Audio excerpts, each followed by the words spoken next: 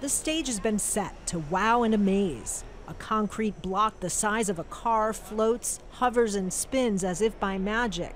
It's artwork like this that helps set the New York's Armory Show apart.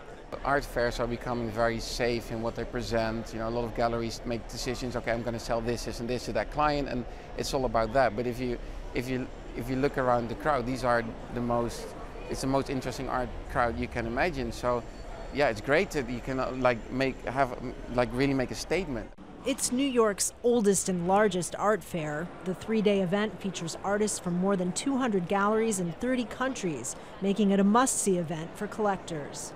You never know who or what you might see at the Armory Show. It's telling that the place was packed even before it officially opened. Over 3 days, the show is expected to attract 100,000 art lovers.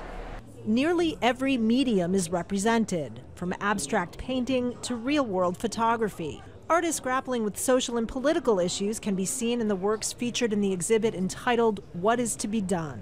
And one of the things that I love about being here is that it feels like a real meeting point of many different cultures and visions and viewpoints. So the energy is really intoxicating. Not everything is as expensive as Guideposts to a New World, the biomorphic sculpture garden of Japanese artist Yayoi Kusama, which sold for around $1 million. You might even find a bargain amidst the up-and-comers. The show's executive director says there's something for everyone, even those who can't afford to buy. I think creating memorable experiences really defines the idea of what the show is in the minds of the public. And that's why we worked very hard this year to create works on a large scale, or that are so dramatic and wondrous that people can't forget them.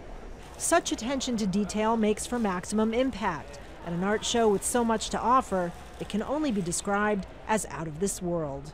Kristen, Saloomey, Al Jazeera, New York.